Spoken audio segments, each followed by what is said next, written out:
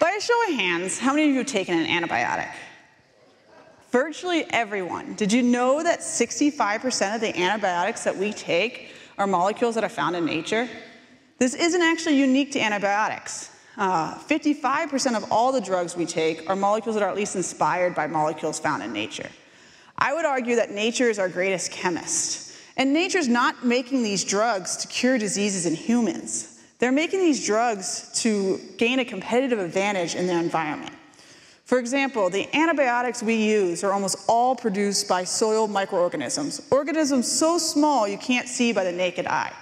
There's about 1 billion microbes in a teaspoon of soil and about 7 billion in the soil I put in this bottle. These organisms are competing for nutrients like food, sugar, and if you can make an antibiotic to kill your neighbor, you can steal your neighbor's food. My lab works to try to figure out these kind of systems in the environment and leverage the molecules that are made in nature for the treatment of different diseases.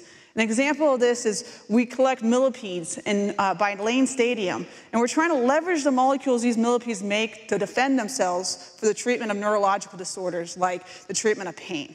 And so I hope I've given you a little bit of a different outlook on the environment around you, including the soil in your backyard, as a true pharmacy that it could potentially be. Thank you.